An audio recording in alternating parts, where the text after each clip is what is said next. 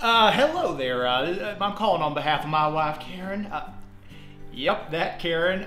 Apparently she called and asked for a permit for your child's gingerbread house, and I know that's not even a real thing. What?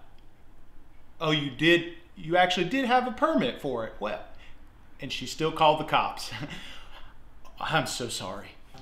Hey there, I'm calling on behalf of my wife, Karen. You know why I'm calling, yeah. I just wanted to apologize because I know that, taking a gift from somebody in a white elephant gift exchange is not actually theft, but we now know that Karen just ain't gonna see it that way. I'm very sorry, and I will pay for that fence. I wanted to apologize for her calling your gift fake news. I thought wrapping your gift in newspaper was cute personally. I don't know why she threw such a fit and then, proceeded to pretend like the newspaper that you wrapped that gift in was toilet paper. And she went as far as pulling down her capri pants and using it as toilet paper. Yeah, I wouldn't touch that. I've never heard her call that before, but I understand your frustration.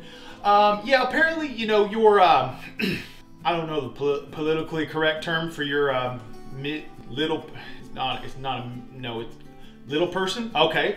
Learn something new every day. Well, apparently my wife, when she saw him in the grocery store, she called him one of Santa's elves, and I understand that may have offended him, and I just wanted to apologize because he is not one of Santa's elves, and I know that, but my wife didn't know that, and I just know it offended him because he started crying, and then he ran down the aisle and he slipped because there was a spill, and she laughed when he fell down, because a little person slipping sometimes, you gotta admit, it's pretty funny. No, Karen, go on. You go on a Target run or something. I got this, babe. I got this. Yes, North Pole. Yes, please transfer me straight to Santa Claus, please.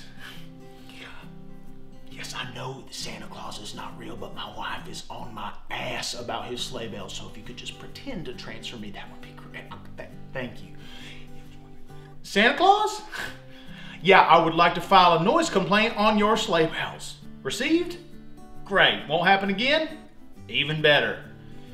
They heard me, Karen. We got this. Hey there, Santa. I just wanted to call to personally say thank you for all the gifts this year. As you will, above and beyond. But next time you go and park on the roof, just give us a heads up, because that pissed off my wife, Karen, quite a bit. She did not like it, and I don't have a problem with it, but that all comes back on me, I'm the middleman, and it ain't being easy being me.